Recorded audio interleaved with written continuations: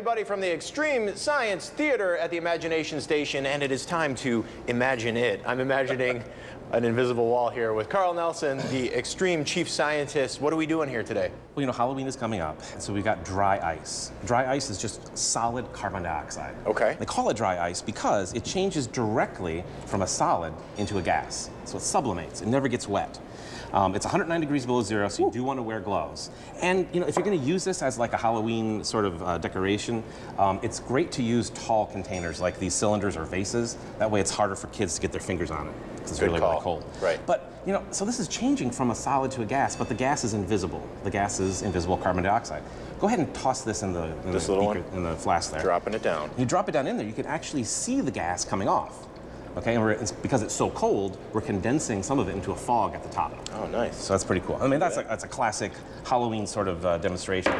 But what we could do, something a little bit more interesting, is grab a few more of these pieces and toss it into this container. With pleasure. This container has water in it, but with an acid-base indicator. That's perfect amount. The water was neutral to begin with, and as that carbon dioxide gas begins to dissolve in the water, it creates carbonic acid.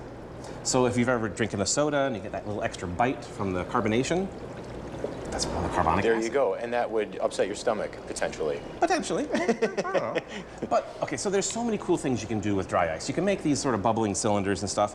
The other thing you can do is head to your home repair shop or store. Your home needs lots of repair if that's what your plumbing looks like. Right, and you get some plumbing here. So what we've got a container that's all sealed up. At the top, I've got a little screen, a little cheesecloth. Okay. And we're going to juice that up with a little soapy water. So it gets nice and soapy. There you go. And we're going to make some bubbles. But these bubbles are really going to be kind of cool because they're going to be filled with carbon dioxide gas. Oh, excellent. So I'm going to drop that in there. We're going to seal it up, build up a little pressure. And as the pressure builds up, we should start to see a bubble form at the top. See the bubble. We're getting smoke rings over here. Look at that one. Yeah, oh, cool. That was just the bubbles on the top are like making, that is nice. That was planned, Tony. That was planned. Now, the cool thing be our guest. With these bubbles is those gloves you have are really dry. You should be able to catch them, get in there and juggle. I know you know how to juggle, but just don't let the bubbles pop.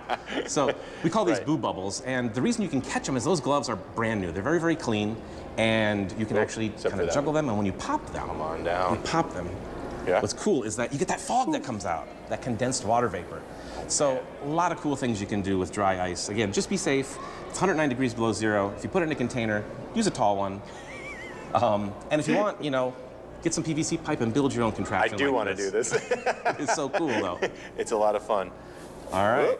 I can only juggle maybe one, just for a short period of time. But if you want to come on down here to the Imagination Station and check out what Carl is cooking up in the Extreme Science Theater, they are open today. And the kids who live in Lucas County who are age 12 and under with a paid adult admission get in free on Saturdays only. Thanks so much, Carl. I think we'll just hang out here all day long. That is how I'm getting this one. Imagine it.